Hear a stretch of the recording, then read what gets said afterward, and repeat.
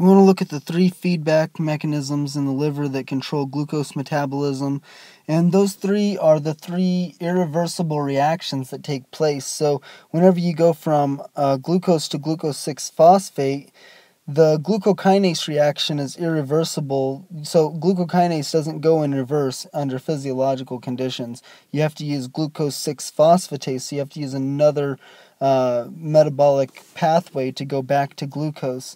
And then fructose 1,6-bisphosphate, there's another irreversible reaction, and then the reaction to pyruvate from phosphenylpyruvate is another irreversible reaction. And so these are the three breakpoints where you can control the metabolism in the liver.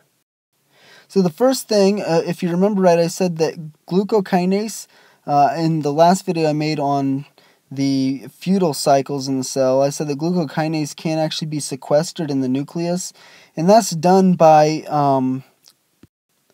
it's a protein called glucokinase regulatory protein. And so it's acted on by fructose 6-phosphate will whenever concentrations of F6P are high, the regulatory protein will shuttle glucokinase into the nucleus and sequester it, and that will allow for gluconeogenesis. Whenever glucose is high, it will actually inhibit the regulatory protein, and it'll be brought out of the nucleus, and so then glycolysis is favored. Now, it's not simply, so this high glucose would be, you could say that it's insulin controlled, so insulin controlled. And then the fructose 6-phosphate levels are actually glucagon controlled.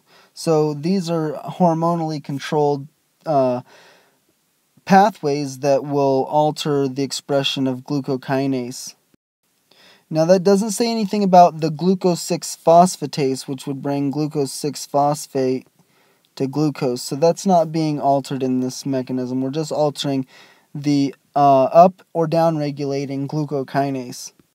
So in the next part, when you move from fructose 6-phosphate to fructose 2,6-bisphosphate, this is another point of control. And now, this is a new enzyme we haven't talked about, so we're going to talk about it real quick, and then we're going to go back and look at how it interacts in the pathway.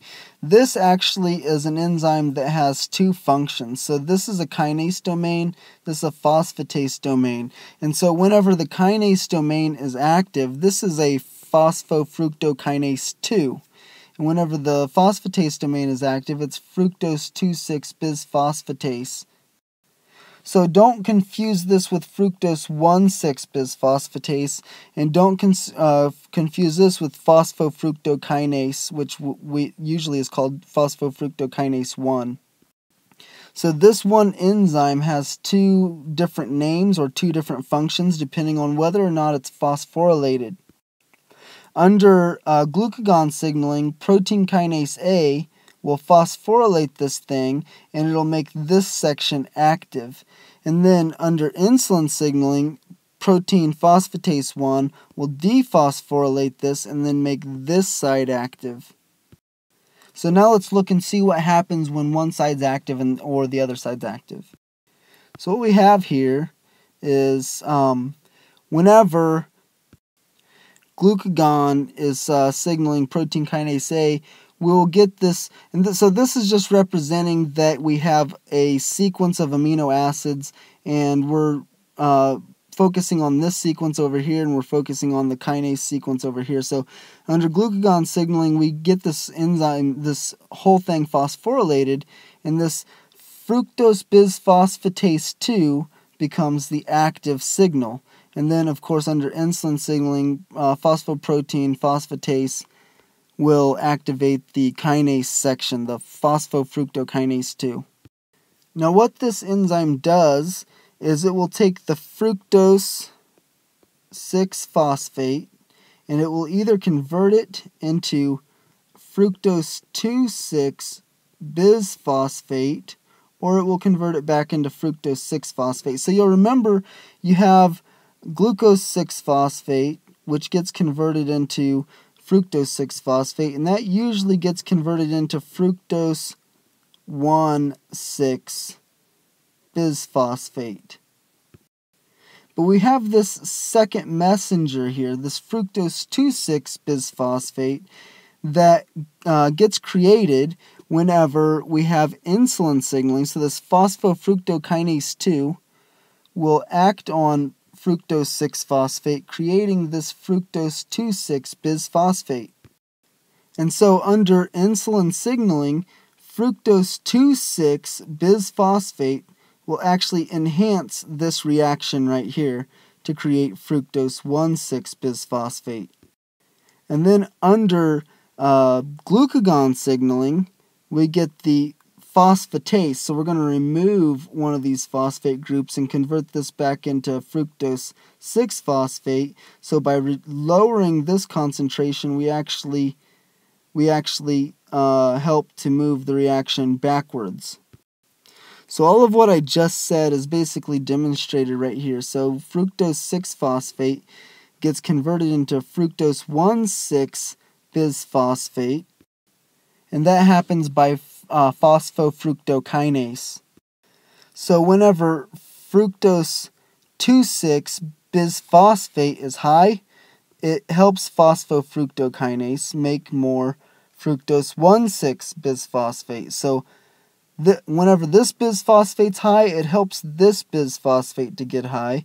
And then whenever that's taken away, it actually helps to go back to fructose 6-phosphate. It enhances low concentrations, enhance the fructose 1,6-bisphosphatase. So this sugar, fructose 2,6-bisphosphate, is acting as a second messenger. And it's doing so through a a bimodal enzyme. The enzyme, this is one of the few enzymes that's either left or it's right. But now I'm not going to say that every one of these bimodal enzymes, and I don't know if that's a real term, bimodal, but that's a term I'm using, so I'm going to say I'm coining that term. This bimodal enzyme. It's either, so there may be several of these enzymes in the cell, and most of them will be either right or left, while the remainder may not be. So what I'm saying is if I have 5 of these in the cell, depending on cell signaling, I would expect 4 of them to be in one position and possibly one, because you never always all one way or not the other. But this is one of the few enzymes where if it's acting this way, it can't act this way, because its conformation changes on the addition of a phosphate group or the subtraction of that phosphate group. Now next, you remember from phosphenylpyruvate to pyruvate, this is a step that gets controlled as well. And so what we see here is we got this pyruvate kinase, and it can either be less active or it can be more active. The theme is nothing is either all or none. It's either less or more. So if pyruvate kinase gets phosphorylated, it's less active. So what would phosphorylate, or what would indicate, or what would cause it to be phosphorylated? Well, first of all, if we're at PEP and we're going towards pyruvate, the one thing that would be indicative is if we have a low amount of ATP, we want to make more ATP. So we want to go through glycolysis, then we want to go through the Krebs cycle and the electron transport chain. So if we have a low amount of ATP, we want to activate pyruvate kinase. But if we have a high amount of ATP, we probably want to deactivate it. So high ATP slows this thing down. And then another thing is alanine. Alanine is an amino acid, so it's an amino acid that's used to, we basically will break it down and we'll use it for gluconeogenesis. One of those amino acids used for gluconeogenesis. And so if alanine is high, we want to not go to pyruvate, we want to go back the other way. So high alanine will turn this off as well.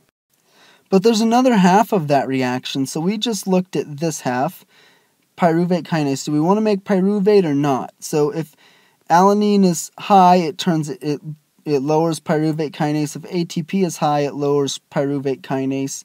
On the other hand, fructose 1,6 bisphosphate, if that's high, it drives the reaction downward. So on this side we have two enzymes. So pyruvate carboxylase turns pyruvate to oxaloacetate, and then phosphoenolpyruvate carboxykinase turns oxaloacetate into phosphoenolpyruvate. So on this side we're doing gluconeogenesis. So we'll put gluconeogen. So it's gluconeogenesis. And so if we don't have enough energy in the cell, guess what? We want to not do this. We want to downregulate it. So high ADP downregulates. High ATP downregulates over here because we want to make more energy. Both of these, so if we have enough energy, we want to not make any more. If we don't have enough, we want to make some more. Then on the other hand, acetyl-CoA, whenever you have high concentrations of acetyl-CoA, that means you're doing fatty acid oxidation. And fatty acid oxidation means, hey, I'm going to use my energy from fat to help make sugar. So the rule one is you cannot make, so fat cannot turn into sugar, cannot turn into glucose, so that doesn't happen. But you can use the energy from fat to help make glucose. And when you're breaking down fats, you get a lot of acetyl-CoA.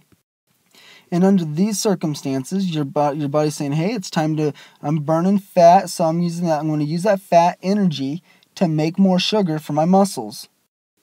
And then, of course, the phosphoenolpyruvate carboxykinase, it is only regulated by high ADP levels. So high ADP will downregulate that.